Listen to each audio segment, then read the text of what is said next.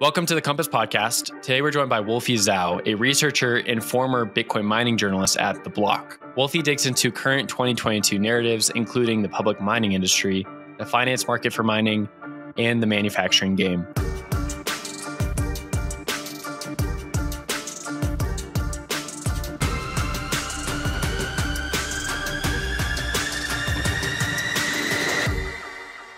Wolfie, thanks for joining today on the Compass Podcast. Really appreciate your time. Thanks for having me. Good to see you again. Yeah, great to see you also. It's been a few months. I think we had you last time on the podcast in November with David Pan from CoinDesk, just talking about Bitcoin mining, Bitcoin and journalism. So a very different conversation than today. But that was a good conversation. I think anyone who's been in the media space for a while always likes talking about media. But today we're going to talk a little bit more about Bitcoin mining and the research that you do at The Block. So excited for that. Cool. Let's jump into it.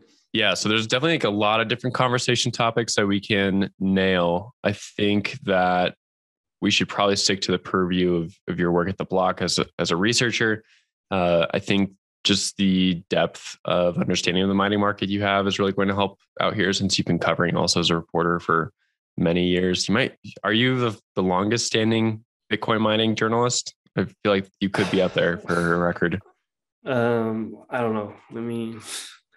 I started covering track. I didn't keep track.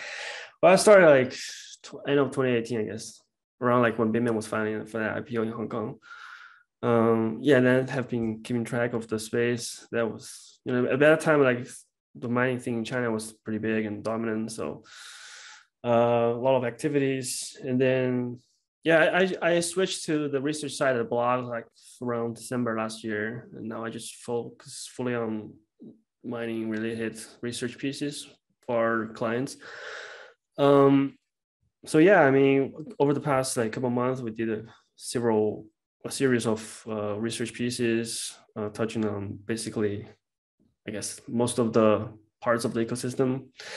I think what's pretty good is that, since I think 2018, between 2018 and 2020, there weren't many public listed mining companies. We're just a handful of them, maybe 2 or 3. So the information that was public was really not so much, very little publicly available data. So a lot of time we would rely on on-chain data, on-chain data was only about the whole network was doing. So you can't really drew into different companies per se. But I think in 2021 we saw a pretty big increase of companies that are listed, at least getting access to the public markets, and they are all filing different kinds of disclosures of their business, how they're operating, their hash rate, their future plans, their investor presentations, SEC filings.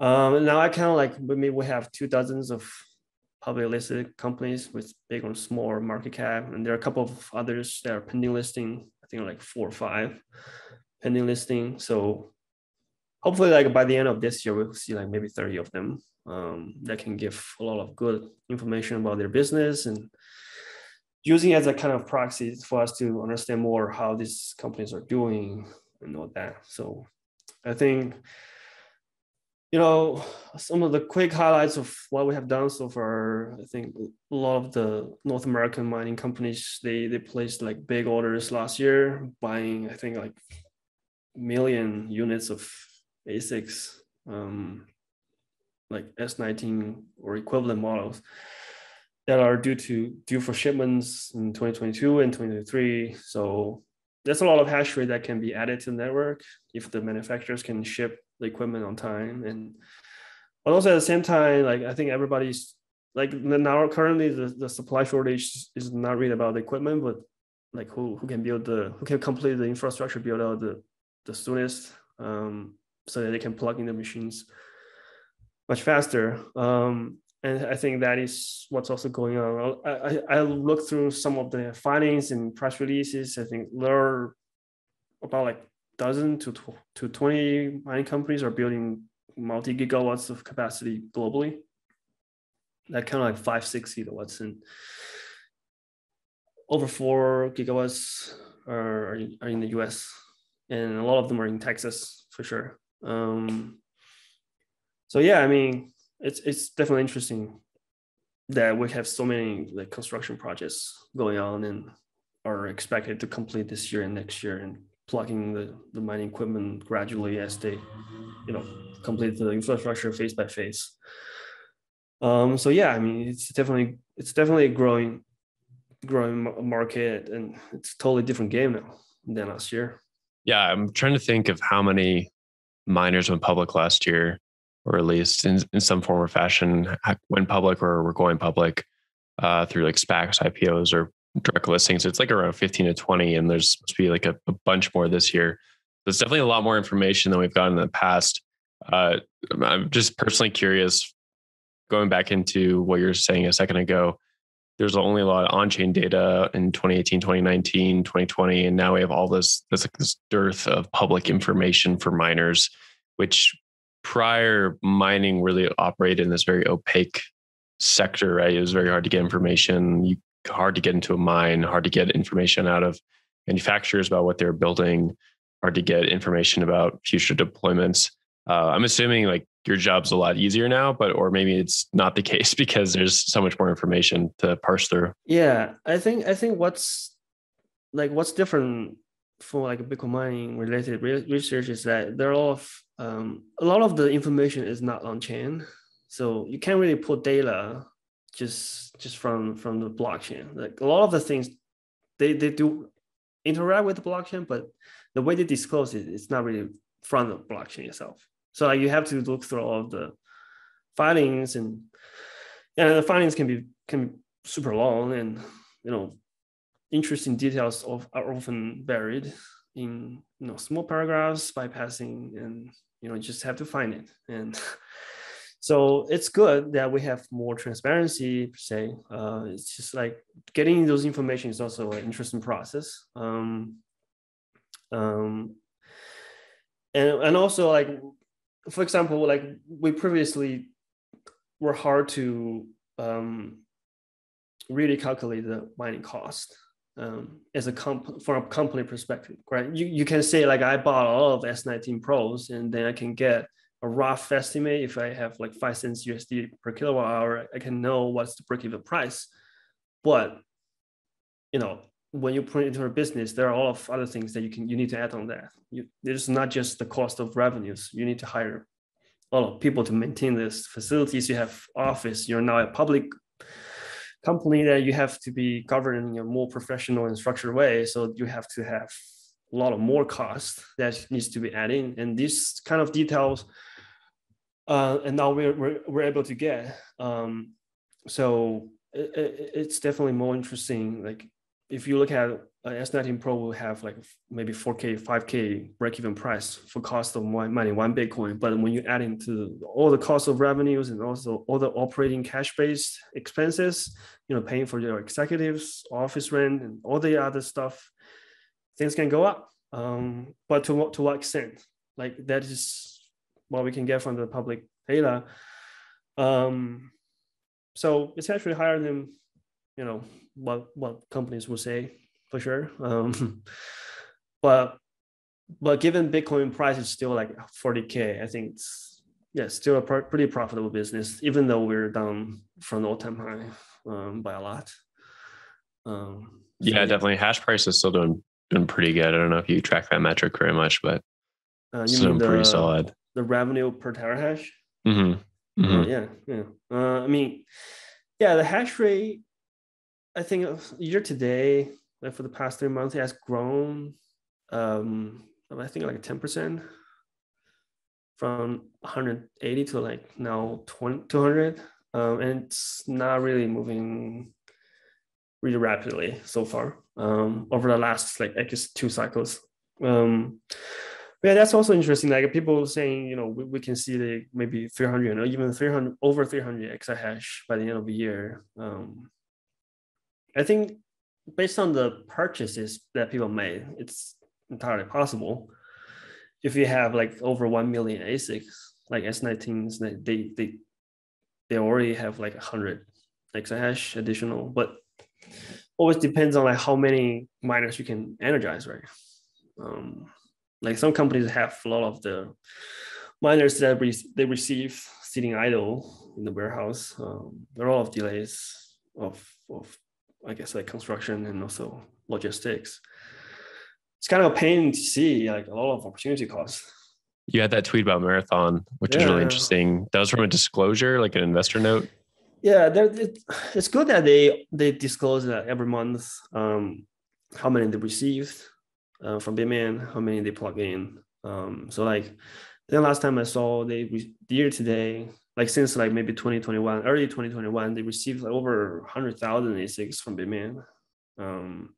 At some point, like later last year, they even used like charter flights to ship the equipment because the logistics was pretty disrupted due to the pandemic. So they have a lot of like over 100,000, and then I think as of end of February they plugged in like some 3.8 exahash, so not less than 40% of the miner were energized. So the amount of miners that aren't energized can deliver Bitcoin that is more than what they generate in a month. So it's kind of pain. Yeah. It's definitely like a narrative. I think that's a good place to take the conversation is narratives we've seen from last year moving into this year, narratives at the moment as well. And it seems like the logistics thing is not going away. Like that was certainly a thing last year, but it's changed a little bit where now it's supply bottlenecks for building facilities with orders going forward. And like these public miners have put a lot of orders up and it means delivering them, but they don't seem to be any place to place the machine. So Compute North is the hosting provider for a lot of what Marathon does. And it seems they're having some construction delays or something, and that's causing Marathon to just leave machines on the ground. Is that right? Yeah, I think they definitely are trying to like resolve the problem as soon as possible. I mean, it's huge opportunity cost. Like what can six exahash do? Like I don't know, at least dozens of Bitcoin. Yeah, a day. It's a lot of Bitcoin. That blows. Yeah, I mean, I guess the China crackdown really like messed up, like kind of like a butterfly, kind of the ripple effect. It's just like larger than people thought. It's not just about shutdown, right? It's just whole hosting capacity crunch. Like when those companies ordered the machines, they didn't foresee that those Chinese companies were rushing to elsewhere in the world to source electricity. But yeah, I think we need some time to like digest all that kind of demand. But hopefully, like construction will go on as phase by phase. Yeah, it's a good way of putting it, like the butterfly effect of all these things. I think it also gets really interesting when you look at the public moves that firms like Marathon are making with capital markets, putting out like convertible notes, stuff like that. Maybe dive into that a little bit. I know you've done some recent research speaking about the capital raises that some of these firms have undergone. Yeah, we did one. So I think 2021 was like pretty big in terms of like Bitcoin mining financing. So like I think when we look at like mining in China back then, there were many ways for those mining investors to get external capital when they want to expand their mining fleet or their infrastructure. The only way they could was like go to lenders and pledge their Bitcoins for collateral, get some leverage and buy machines and was washed out pretty hard after the March 2020 block shit. But now we're seeing like 2021 is a lot of equity and debt financing. I think that for the first like 3 quarters, it was mostly like equity. Like the usual big names, they offered all of at the market offerings for equity. So all the private placements. And I think the last quarter was like uptake for like kind of convertible notes and I guess like debt financing instruments for the public market. And also along these ways, there are a couple of institutional lenders have always been trying to negotiate deals with mining companies Yeah, we have a couple of them currently, like Galaxy, Foundry, iDig, Celsius, BlockFi. So it's interesting. Like in the past, like a lot of these US lenders, they will partner with Asia-based ones to kind of so they lend money to the Asia partners, and then they will issue loans to like miners and kind of structure the business like that. But now they're kind of becoming more actively engaging with the mining firms directly. Yeah, and I think that's maybe gonna continue throughout like 2022 and 2023, especially for companies that are trying to hold the Bitcoins and not selling. You know, you still have capex and opex to pay. You have, and also when the equipment that you pre-ordered last year gonna ship every month, you're gonna have monthly dues, and then you're expanding your infrastructure. So there's a lot of need for working capital. So this trend is gonna continue, I think. And the private lending market is pretty interesting. Like, these companies are offering, especially like crypto, I guess like crypto lenders, right? So like Foundries and Galaxy, iDig, they generally offer like an interest rate that higher than what traditional credit firm will do. There were a couple of like, just one or two, not too many, like Trinity and there's a company called Whitehawk. They did some smaller amount of equipment financing, but the interest rate was relatively lower. I guess the Bitcoin price was a factor into that. But I guess like Foundry offer, at least from the like 30 something deals that I saw and read through, I think Foundry was offering like 17% interest rate per annum. And it's a very interesting strategy. I mean, they themselves bought a lot of equipment early on in 2020 August, and then when they kind of sold this equipment to mining customers, there was a premium because Bitcoin price rallied, and they also issue loans if you don't have the money to buy the machines from them, and you can borrow money from Foundry, and then you pay a higher interest rate, but you can get the equipment spot. So it's a great access to resources, and that's something that traditional credit firms don't have. So that's kind of understandable that why their interest rate is also kind of moderate. And also they put like a little bit more restrict terms in terms of like how the equipment should be collateralized. And there were also some terms like you can, like I give you, let's say like 30 million loan facilities, you only drew like 1 million of it, and the remaining 29 have some conditions that you can only draw like maybe half of that remaining amount before you complete a, like say $100 million transaction fundraise, and then you can draw the remaining half of it after you raise that money. So to make sure that the lender's risk is low. So it's a very interesting dynamic that has involved, I think, mining market. Definitely, it is in favor of mining companies in terms of like, even if you are small and you need capital, you definitely do have more alternatives than before in terms of sourcing capital or leverage to take on that risk if you want to expand your business. Because like before 2020, I think most of the like miners in China, the way they do is, you're a big miner, you mine a lot of Bitcoin, then you convert them. You get more liquidity to buy more machines.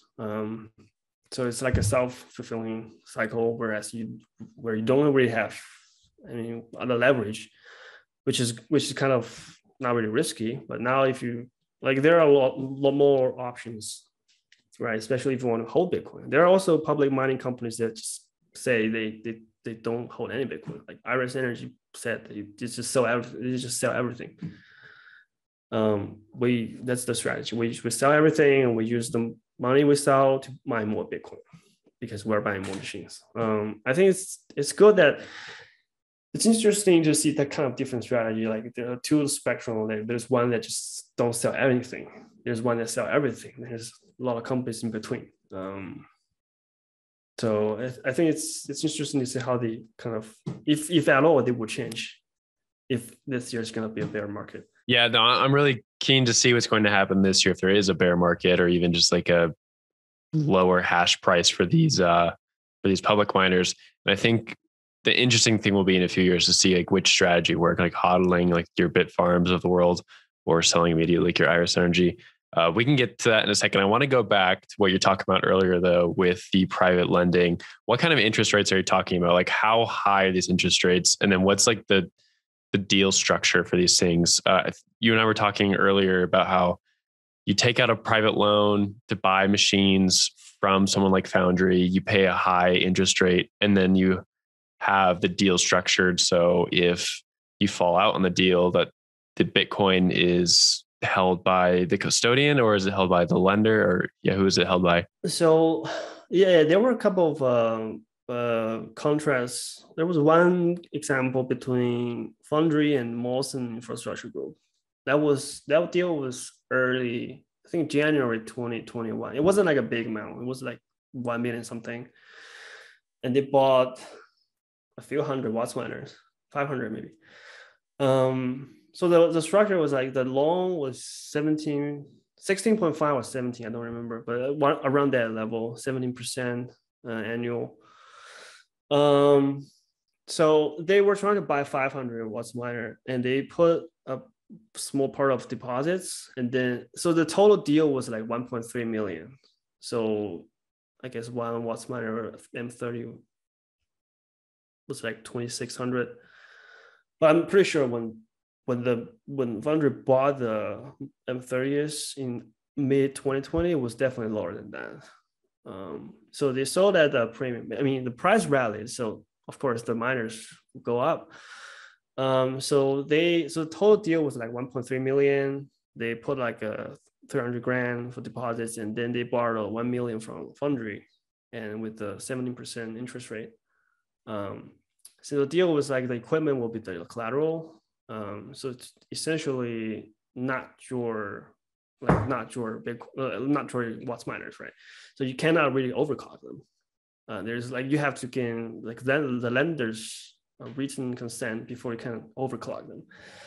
And the collateral also includes the mined Bitcoin from this collateralized equipment, and the Bitcoin will be deposited to an address controlled by Genesis Trading, presumably for like selling to cover the principals and interest. Yeah, that's the main gist of the contract. And also they're required to send the hash rate to the pool that is designated by Foundry. I mean, it's gonna be a Foundry USA pool, right? So it's kind of like you pay a higher interest rate, but you get greater access because they have the machines, they have the pools, they have custodian wallets, and so. And then when that's done, I think the term was like 18 months, if I remember correctly, 18 months maturity. So after that, I mean, the machine will be yours, right? So you're kind of like paying a mortgage, right? It's like you're using your monthly paycheck to pay back a mortgage that is upfront. But that's what I think. That's what crypto lenders would choose, which kind of makes sense, right? They want to be more involved in kind of whole business strategy instead of just giving you a loan and collect the interest and we're done. But like it's kind of a strategy that we bundle more deeply in terms of the business operations here. The interesting thing to me about what you were saying is like you definitely pay a premium for being within that enclosed system and like being a part of that private lending group. So like Foundry I think is like a great example, right? You get access to the pool, you get access to the machines, you get access to DCG and all that stuff. You get access to just like the entire system and all the benefits that it incorporates being a part of the Foundry family.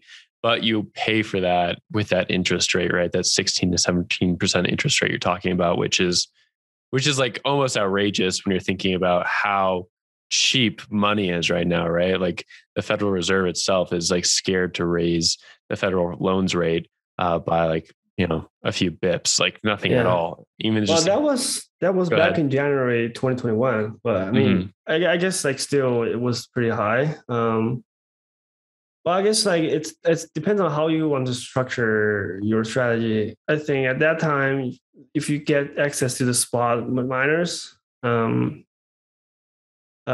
problem was like how soon you can get the spot miners, right? At that time, there was like a supply crunch of the miners, so you don't really have any choice if you want to plug in right now, unless you wait. If you're gonna wait, then yes. I mean, if you look at like I did a loan with uh, the Stronghold Digital. I think that was also early, like first quarter or early second quarter of 2021. And let me check. I think that was like around like June 2021. So that was like a 10% from IDIC, and also 10% from another traditional credit firm. Um, but that's also because like the equipment they play the money they use to buy the equipment, and the equipment was not spot at that point. Like they had to wait. Um, so yeah, I mean it's different. Like there's a reason why you pay for a higher premium rate. It's not for nothing. I mean, January 2021, there was not a better time to be mining Bitcoin. And so Foundry, by getting those what's miners off their books, was losing out on possible Bitcoin mining rewards in that place. So you have to cover your books with higher interest rates. I am interested to see though, and would curious to get your take on this.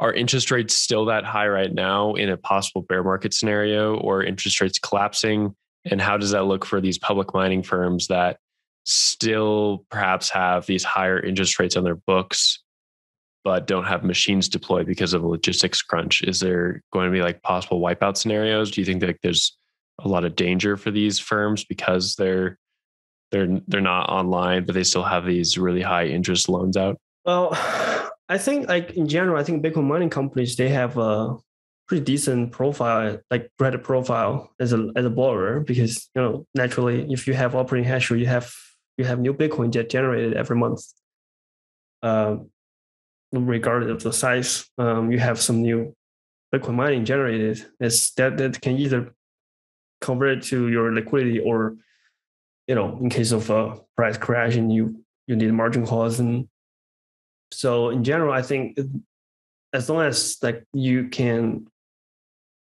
plug in your miners like progressionally, I think that's relatively fine. I think for lenders, it's also like looking back from just deals between Foundry and Moss in January, right? It was pretty safe for Foundry. If you think about it, I lend you the miners and you can plug in and you generate Bitcoin, and you will have liquidity to pay me the principals and the interest. So I'm earning the premium of the miners and also earning a safe interest return. And I know you're generating Bitcoin every month. So that's pretty good. I think that's this all these things that I think they work together as a whole. Like the miners that you pre-order, the infrastructure they're expanding, and the loan you're getting. Like if you're only getting loans, but you're not moving anywhere in terms of your new operating hash rate and your new infrastructure, then yes, maybe you come a harder time when Bitcoin price crash. Um, yeah, I think it really depends on how you balance all these things. So if you use the risk management is not really great, and then that again would be we'll have some hard time. And I think in terms of interest rate, I think recently it was great. I think generally it's not as high as 17% anymore. There were a couple of deals that were just 7, 8, 10, 12. Um, one recent one was Isaac was 14% to Cathedral. Um, I don't know why. Maybe because like they're relatively smaller players. Not too many hash rate that can be added like instantly. So, and also like there was one new lender like Securitize, that company. I'm not sure if you're familiar. They do like digital asset security kind of platforms. They also have like a capital arm to manage like Bitcoin and Ether USDC yield fund product. It's also like they get LPs to put their money, deposit their money to earn interest, and then they would, also lend the money out to charge a higher interest rate to make that profit, right? So same for like BlockFi, I think they also get deposits and then they also kind of lend out like a bank. So I think there are definitely more players in the lending market.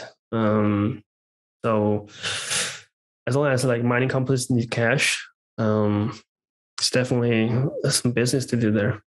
So the mining firms are safe, is what you're saying. That's good to hear.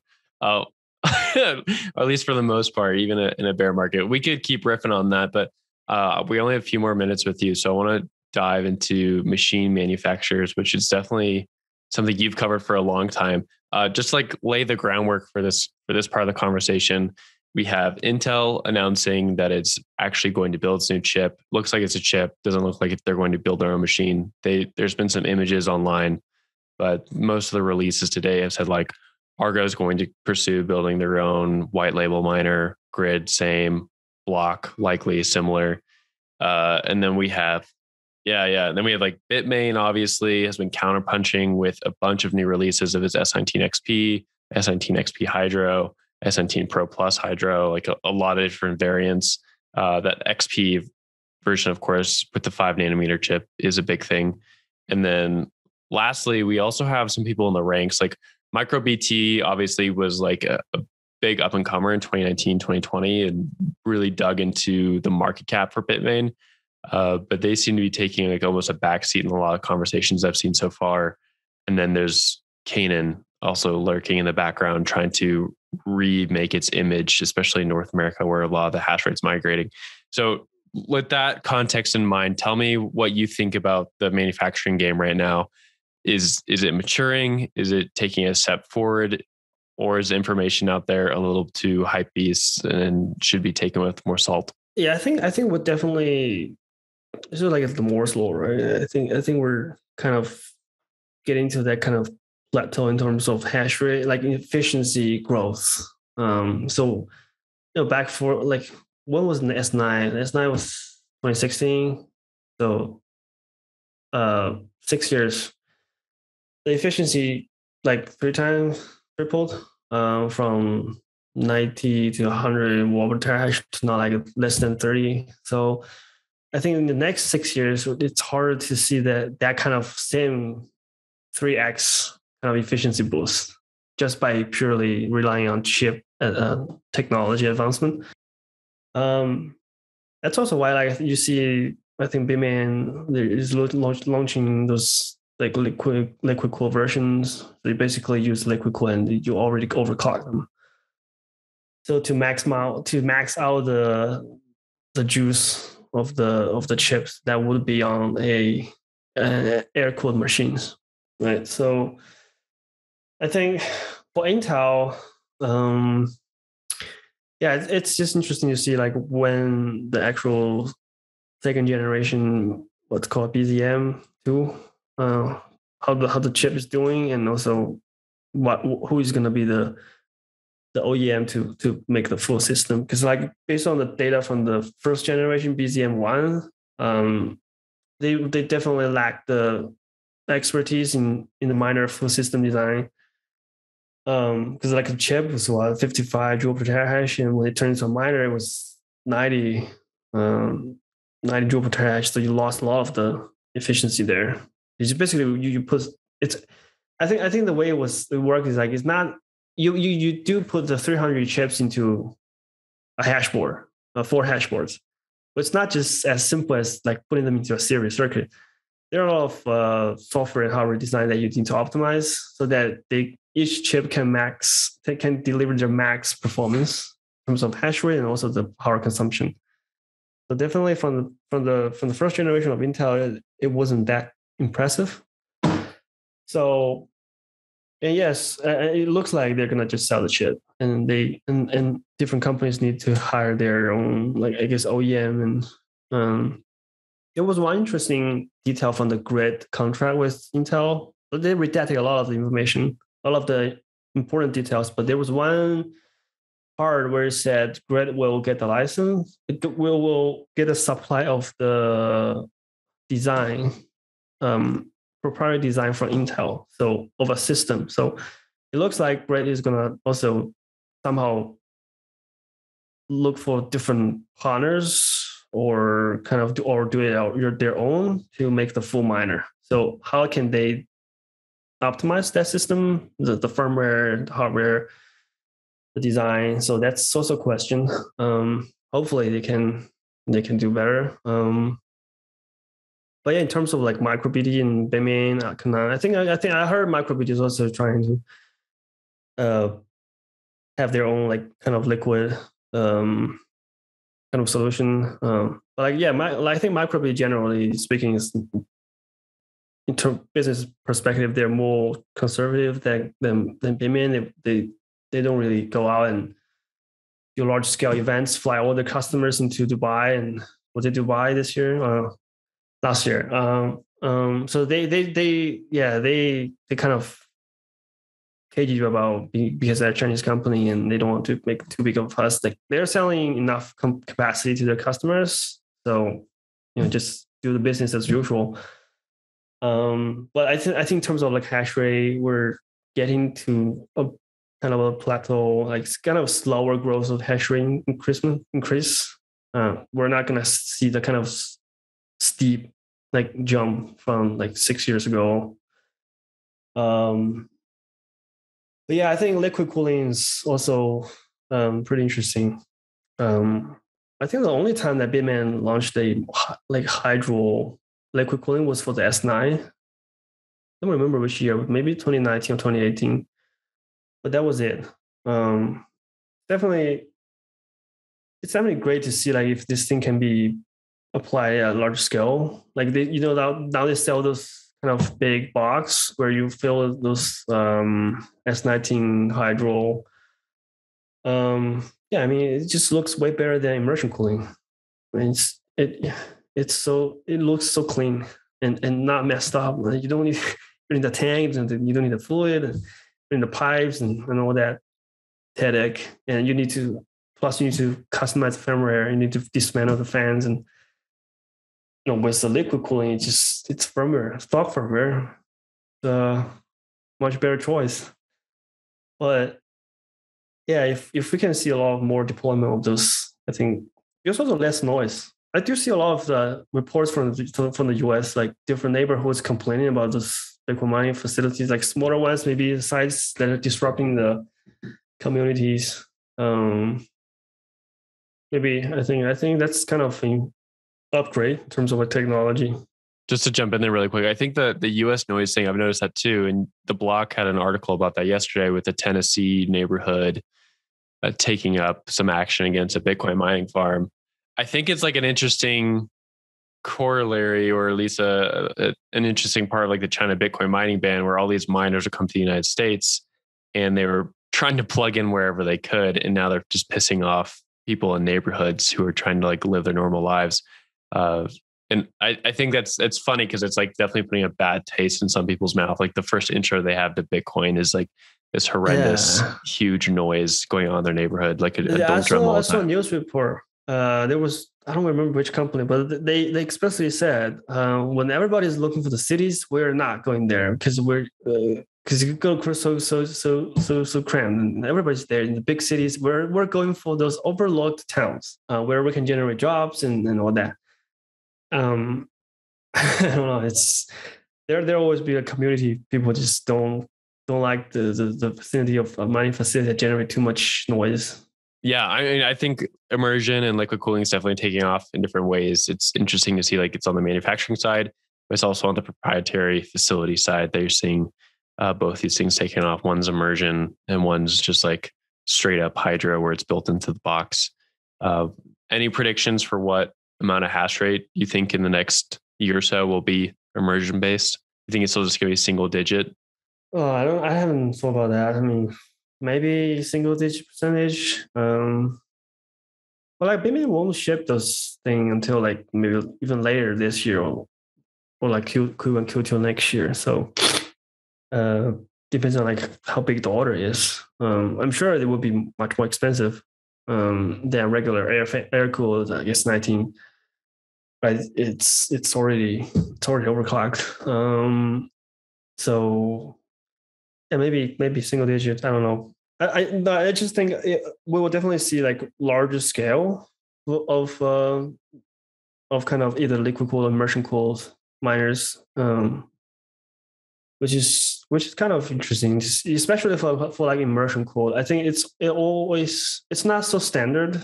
But if you buy like a hydro version, like it's really standard because like manufacturers will have tested it already. They will make sure that it does deliver the performance. But like if you do immersion, yeah, I'm curious like how the data will look like. But I think if we have like a larger scale of deployment, it will have like a better results of the data to be a better reference for benchmark, which will be also like kind of useful. Yeah, I've seen like a few photos of ant spaces being shipped around the United States, some Wyoming and Texas. So I think it's S19 Hydro Pro for that setup, probably not the XP yet. But that's one of the unfair questions I like to ask guests at the end of the podcast is what percentage of hash rate will be based in hydro or immersion and what percent will be at home mining. We won't get to that one on this pod. I won't put you on the spot there. I think both those answers is probably like lower single digits at the most. Wolfie, I want to thank you for your time and we can leave the conversation there. Thanks so much for joining us on the podcast and look forward to reading your reports and talking to you again soon. Sure. Good to have you.